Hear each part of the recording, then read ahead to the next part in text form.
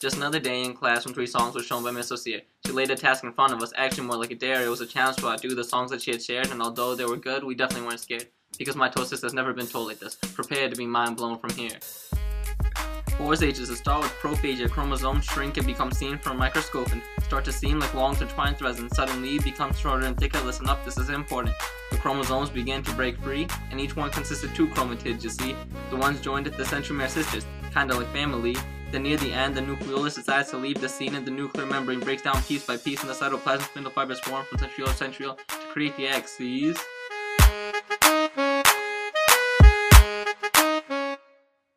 Now we move to step 2. Metaphase begins when the nuclear membrane is gone and the chromosomes are free. Cool? The chromosomes, which look like an X, then decide to move inside a Jingle Bell sleigh. Oh wait, this isn't a Christmas song, dude.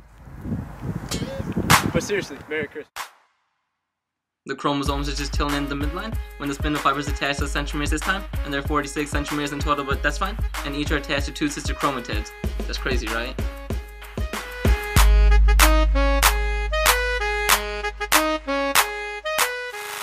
Anaphase initiates when the centromeres divide, converting each sister chromatid into a chromosome, which derive into objects that are genetically and structurally identical as from the spindle phi, where it's attached to the centromere, shortening the chromosome's mi.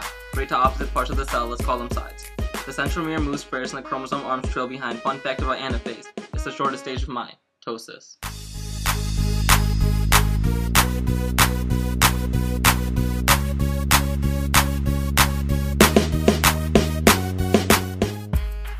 Let's begin telophase, the final stage of the course. Telophase starts as the chromosome reaches opposite poles. The spindle fibers break down into subunits which are stored in the cytoplasm or cytoskeleton thickening corp. Arrayed as the new nuclear membrane is formed. Inside the nucleus, chromatin can be dispersed when the chromosomes are uncoiled. Now it's time for cytokinesis, and we're almost done, so let's talk about the formation of something called a cell furrow. It appears at the equator and tightens until the cell divides. Whoa. Then it all begins again and starts G1 after division. The cytoplasmic components are synthesized and the cell pretty much doubles in size. Then comes the S phase, and when a duplicate copy of each chromosome is made, and the DNA even replicates.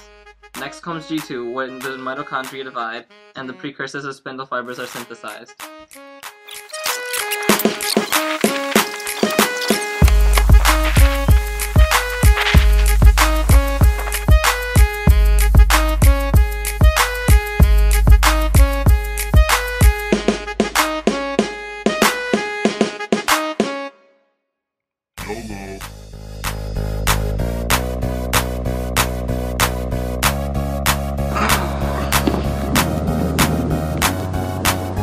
That's mitosis.